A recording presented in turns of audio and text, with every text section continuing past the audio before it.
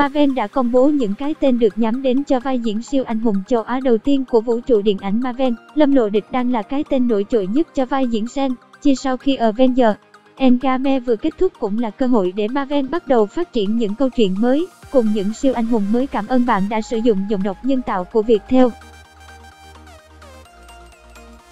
Giọng đọc cung cấp bởi Trung tâm Không gian mạng Viettel. Vào năm 2018, khi Marvel đã cực kỳ thành công với dự án Black Panther, Chiến Binh Báo Đen 2018, làm về siêu anh hùng da màu đầu tiên, thì nay họ đã bắt đầu nhắm đến một thị trường châu Á. Với việc khởi động dự án Shang-Chi Master of Kung-Fu, bậc thầy Kung Fu Shang-Chi, Marvel đã sẵn sàng cho một thử thách mới. Dịch vụ tổng hợp tiếng nói được cung cấp bởi Trung tâm Không gian mạng Viettel.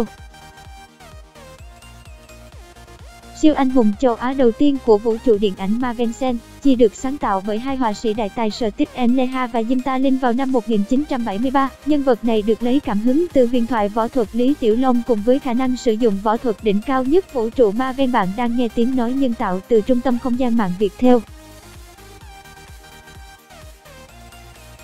Cảm ơn bạn đã tin tưởng sử dụng dịch vụ tổng hợp tiếng nói của Trung tâm Không gian mạng Viettel. Shang-Chi được huấn luyện để trở thành một bậc thầy võ thuật từ nhỏ, được nuôi dưỡng bởi cha của mình, Fu Manchu.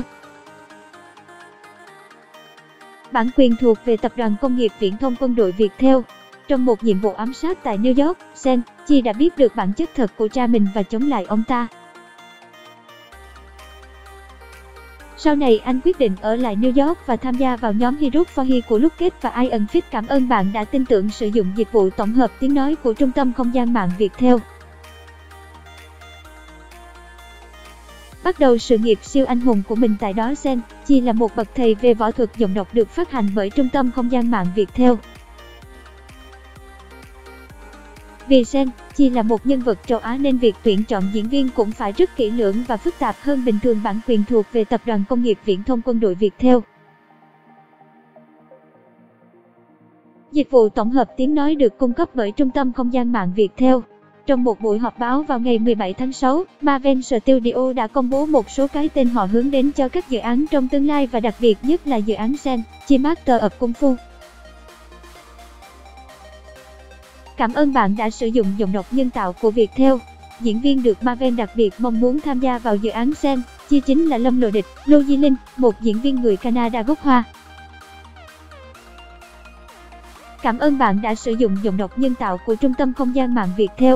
Với ngoại hình tương đối giống với Shang-Chi, diễn viên trẻ này còn có thể thi triển khá nhiều môn võ như Muay Thái, Jiu-Jitsu và đồ vật. Lâm Lộ Địch hoàn toàn có thể đảm nhiệm tốt các cảnh hành động có trong phim. Trước khi đến với Marvel, anh từng thử sức với vai diễn siêu nhân đen trong bộ phim Power Rangers, năm Anh Em Siêu Nhân 2017. Giọng đọc được nghiên cứu và phát triển bởi các kỹ sư Trung tâm Không gian mạng Viettel. Lâm Lộ Địch có tạo hình rất thích hợp. Ngoài Lâm Lộ Địch, Marvel còn nhắc đến một cái tên cũng sẽ góp mặt trong dự án Shang-Chi là diễn viên võ thuật Chân Tử Đan, từng nổi danh với vai diễn Diệp Vấn. Cảm ơn bạn đã sử dụng giọng đọc nhân tạo của Trung tâm Không gian mạng Viettel. Tuy nhiên hiện tại Marvel chưa công bố vai diễn của anh trong bộ phim sắp tới. Trước khi đưa ra thông báo chính thức, Marvel cũng có một số cái tên khác được lựa chọn cho vai diễn Shang-Chi, gồm có Steve Englehart, chàng trai vàng trong làng chống zombie. Khán giả sẽ không còn lạ với nam diễn viên Hàn Quốc này, từng nổi lên trong loạt phim The Walking Dead. Steve Englehart cũng rất mong mình được chọn vào vai Shang-Chi, tuy nhiên ngoại hình khá nhỏ của anh lại chưa đáp ứng được cho vai diễn. Cảm ơn bạn đã sử dụng giọng đọc nhân tạo của Viettel. Lewis, gã ngoài hành tinh trong Deadpool 2. Anh chàng này hiện đang là diễn viên kiêm võ sư ngoài đời thực. Lewis từng tham gia vào vai diễn Theta trong Deadpool 2, tuy nhiên đức diễn của anh chẳng có nhiều. Cảm ơn bạn đã sử dụng dịch vụ của Trung tâm Không gian mạng Viettel. Nếu như Marvel cần một người có thể tự diễn các pha hành động thì Lewis không phải một lựa chọn tồi. Giọng đọc được phát hành bởi Trung tâm Không gian mạng Viettel.